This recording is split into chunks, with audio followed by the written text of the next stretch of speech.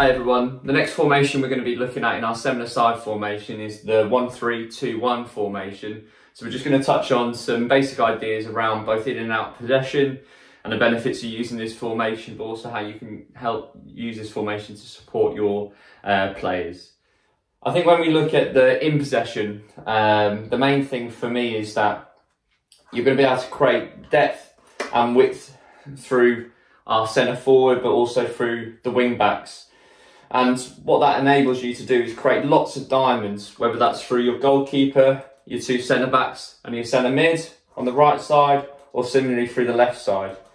You've also got a central diamond as well between your centre back and centre forward and your two midfielders as well. So that enables you just to always have a base of the diamond and then someone at the top. If your central midfielders stay wide, obviously that makes that diamond even bigger, and that's maybe where you can potentially look at your wing backs coming inside as well, which is a little bit more advanced, but again, add some really nice things and ways of using the formation to support with overloads and creating underlaps, etc. But in terms of your in possession work as well, I think generally you find most teams at 7-a-side play a 2-3-1 or a 3-1-2 and only have one central midfielder. So when you look at, for example, if you're playing against a 2-3-1 formation, is that you're going to have those overloads in that central area. You're going to have a 2v1 against the central midfield player. If they go narrow to deal with that, that's going to give you lots of space for your fullbacks to get out and attack. Likewise, if they stay really wide, that might be where your central midfielder can look to receive between the lines to break through, and you can start introducing some basic movements of one going in short and one going in long, and how you can use that to benefit your advantage. The other thing as well with that is once the ball's played into the central forward area, you've always got those options of how the central midfielders can support. Just the same as if the wing back gets the ball wide, you can talk about potentially one central midfielder joining the attack and maybe one holding. So again, just giving some basic ideas around some structure that may support you when you're using this formation. So if we look at the out of possession work, I think the big thing for me is that when you're playing with your 3-2-1, is that you've got two central midfielders and a back three. So it's going to give you lots of numbers and a really strong base. When we spoke earlier about the 5-a-side formations, we spoke about the importance of having that triangle and having a really strong triangular base. This formation really gives you that, with your 1 and your 2, but you also your fullbacks being narrow. So in terms of helping the goalkeeper protect the goal, it's an excellent formation to play on.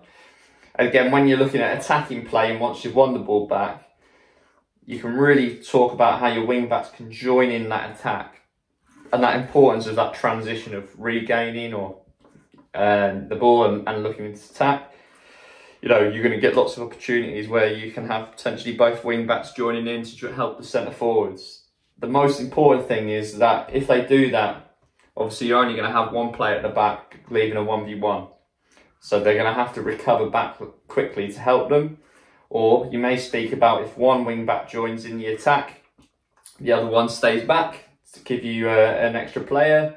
Or likewise, it might be if both wing backs go, you might speak to one of the central midfield players about dropping in. So you've got some different ways of playing around the formations when you're out of possession as well. Lastly, when we're looking at the formation, this is a great formation to help you sort of switch play as well. You're going to have lots of opportunities of using your centre forward to switch play from getting into your man and then out the other side. So this is a great way of saying to your central midfielders, if you play into one central midfielder, if he plays in centre forward, you can get out on that other side. So that's going to help you create lots of 2v1s. So for example, if you're playing against a 2-3-1 formation, you're going to get those overloads in the areas when your wing back joins in the attack. So you'll have both players potentially centre forward coming on that one side to create a 2v1 here. Likewise, if your centre forward stays central, your central midfielder may again create 2v1. So just with the numbers that you're going to have going forwards in this formation, there's going to be lots of opportunities to create overloads and support with that as well. So just to recap, if we look at the in possession, you're going to get lots of width and depth with your team through your wing backs, but also through your centre forwards.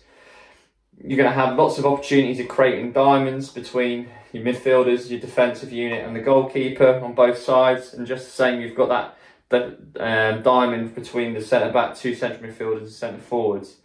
Centre mids are going to have loads of opportunities to try and receive between lines, or potentially getting the ball out wide and talking to your wing-backs about making runs inside. And there's be chances for you to get overloads just because of the numbers with the two centre midfielders and your wing backs. You'll get opportunities, particularly in wide areas, to play 2v1s, 3v1 situations as well. And when we look at out of possession, there's a big emphasis on making that triangle to help you protect the goal between the centre back and two central midfielders, and that importance of your wing backs recovering quickly in transition if both go, or if one goes, either your one wing back stays in or a centre midfielder drops into that space to help protect the goal and obviously spoil any counter-attacking plays too.